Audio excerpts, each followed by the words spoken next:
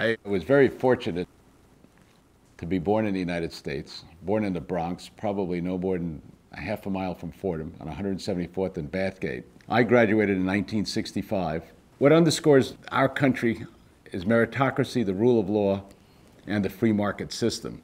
And one of the underpinnings of meritocracy is education. And one of the things I want to do is continue this process of meritocracy, and that's why I'm here talking to you today.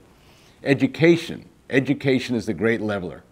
And for us to have Fordham at the forefront of this requires faculty, requires facilities, financing, fabulous students, an intense competitive environment, and a focus on those drivers that allow us to have the best trained individuals to compete globally. It's one student at a time, one person at a time, one teacher.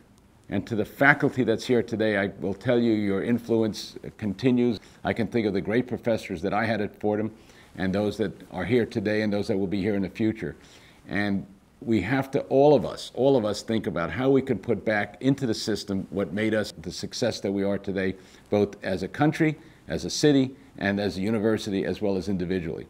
Fordham School of Business is 90 years old this year, and having Fordham provide its place of leadership in New York City, and New York City in the United States, and the United States in the world, is very fundamentally important to me.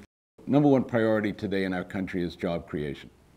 And in doing that, education is the important driver. So how can we help? One way I'm helping is to give back to Fordham to help it create the next generation of leaders in our country. It's a fresh start, and I'm delighted to have everyone here today and privileged to be part of this effort. Thank you to Father McShane, thank you to Donna Rapicelli, and more importantly, thanks for all of you that are participating.